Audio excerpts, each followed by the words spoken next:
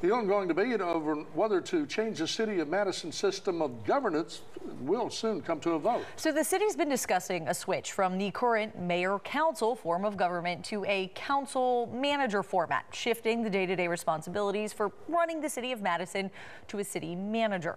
News 19's Mariah Wiggs has more details. The City of Madison was given the green light by Madison County probate judge Frank Barger to cast a citywide vote that could change their governing body.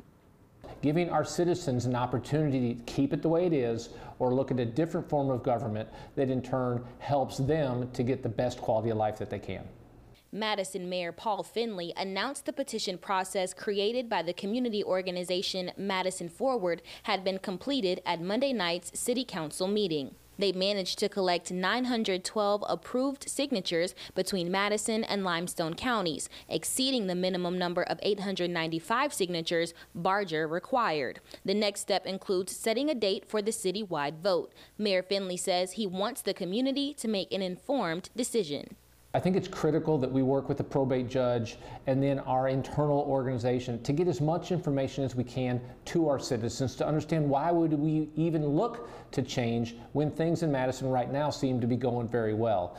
Changing the course of governance would leave the mayor as the face of the town and the president of the city council. A city manager would then be put in charge to handle its daily operations, implementing the vision of the mayor and the city council. If the council manager strategy is approved, its new system would not be put into effect until November of 2025.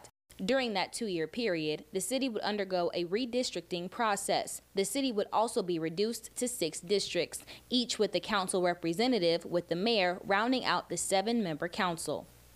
There's a lot of internal pieces that need to be taken care of to accomplish that. So there's a ton of work to be done. We have the time. It's just a matter of, do our citizens feel like it's a good idea to change to that form of government? Monday night, Mayor Finley shared that he and Judge Barger will sit down to set a date for that vote, and it will be shared at the next meeting on March 13th. He anticipates that vote taking place within the first 3 Tuesdays of May. Reporting in Madison, Mariah Wiggs, News 19. A similar proposal was made to the council for a change in government format in 2015, but went no further.